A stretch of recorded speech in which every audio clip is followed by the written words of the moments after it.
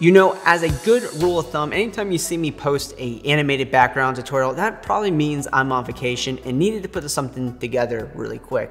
But that doesn't mean this tutorial isn't gonna be good, it's gonna be awesome, because animated backgrounds really polish off your motion graphics and make them look well-rounded and professional, because most people will just do their motion graphics and not do anything for the background. They'll add a solid background and that's that.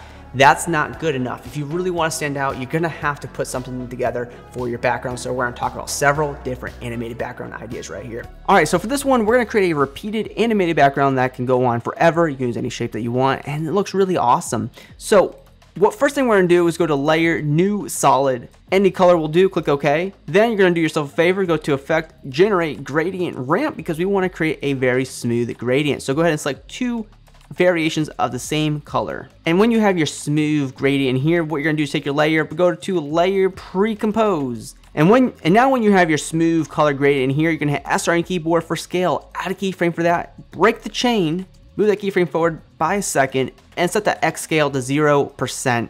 Now with your scale animation ready to go, you're gonna take your layer, go to Layer, Pre-Compose, and call it Shape 1.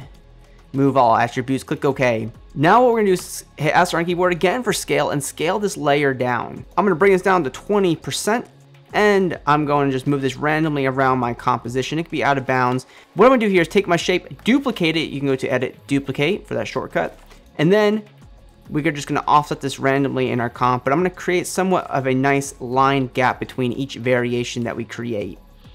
So here we just want to create several different variations, probably up to 15 to 20 different layers. We can also duplicate and rotate this by 90 degrees by hitting R on keyboard, and we can start kind of creating a design in this composition. But the goal is to design something random enough to have this many variations in a random order like this. Go ahead and create any random design that you want. So now that you have all your shapes ready to go, what you're going to do is you're going to select them, pre-compose them, call it All Shapes.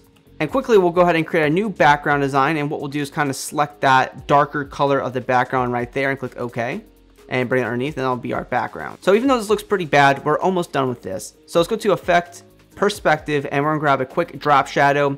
We'll select our shadow color and set it to a blue color, kind of like so, kind of a darker blue here. And we'll come here to softness and set this up to 900. So now what we want to do is take our all shapes, hit R on keyboard for rotation, and we'll set this to 45 degrees. Now we'll come here to Effect, Stylize, and we'll grab Motion Tile, bring this effect above the drop shadow, come here and increase the output height by a little bit, and also the width. What we're going to do is come here to begin of our timeline, add a keyframe for tile center, move forward to maybe 10 seconds or however long you want this to be, and we can come here and increase the X or Y value of the motion tile effect. And quickly, just to make this stand out a little bit more, we'll go to Layer, New Adjustment Layer, and go to Effect, Stylize, and add a quick CC vignette to this. And once all said and done, you can have a background animation like this for whatever title or graphic that you need it for. Before we move on, if you're looking to create awesome motion graphics that stand out within a click of a button, check out our 200+ GoPack for After Effects and Premiere Pro. With our easy to use Atom X extension, all you have to do is find a graphic that you like and hit apply. Once it's on the timeline, you can easily customize colors, update text if you're using a title template, and other parameters specific to that template. You can check out the GoPack and all of our other packs off our website, SonduckFilm.com. The link will be in the description below. Alright, this background animation is all about simplicity. We're using a very light color palette, but everything here blends together. We're going to use some shapes here, of course, just to add a little pop to a title. Alright, the first thing we want to do is come here to the top, grab the ellipse tool, and just draw out a perfect circle. Hold down Shift on your keyboard. Alright, and you control double click that pan behind tool so that anchor point is in the center. When you have your circle in here, pre-compose it. You can just call it circle if you like, and click OK. Now we'll go back into that composition, and we'll turn on transparency, and we'll come here to Effect, Generate, and we'll grab a 4-color gradient. Very quickly, we're going to set all these colors to white, because we're creating a white color palette. Also, you could do the inverse of black if you wanted to, which might look really nice. But we'll go ahead and select one of these colors. We'll do like a light gray here, and we're simply just gonna bring this forward here and kind of pin in the white corners here.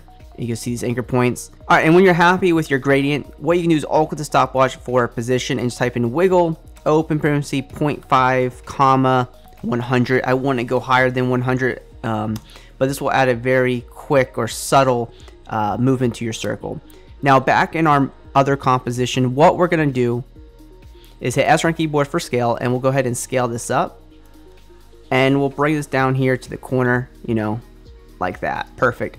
Then we'll go ahead and duplicate this one time and bring the scale back down and maybe put this over here. We want to just have a smaller circle that can overlap on our bigger circle.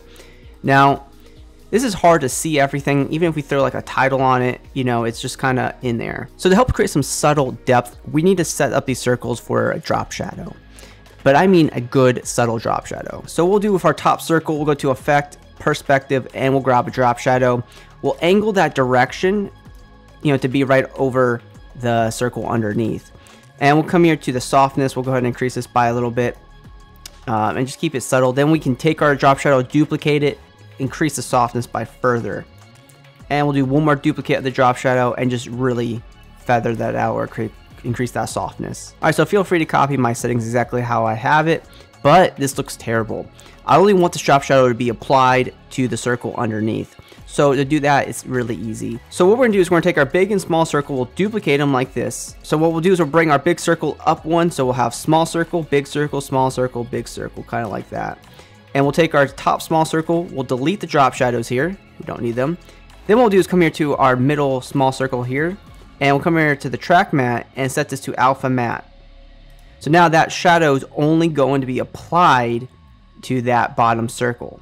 And now, if you add a CC vignette like we did in the previous example on adjustment layer, you're going to have a really subtle background like so. Alright, we're going to finish off our tutorial with this circle dot background that's repeated.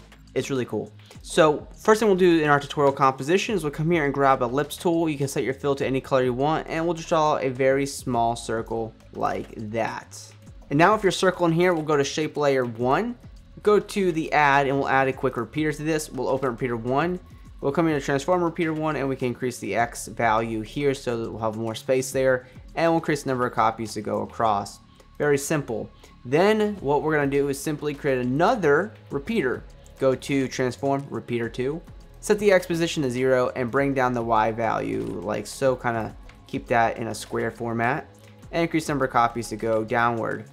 Okay, so when we're done with these circles, we'll pre-compose our layer and we'll call it dots.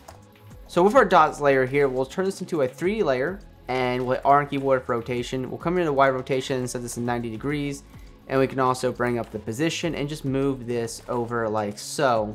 What we need to do here is go to Effect, Stylize. We'll grab Motion Tile, which is a very essential effect for backgrounds because you can increase the output width and also the height. And you know, that looks good.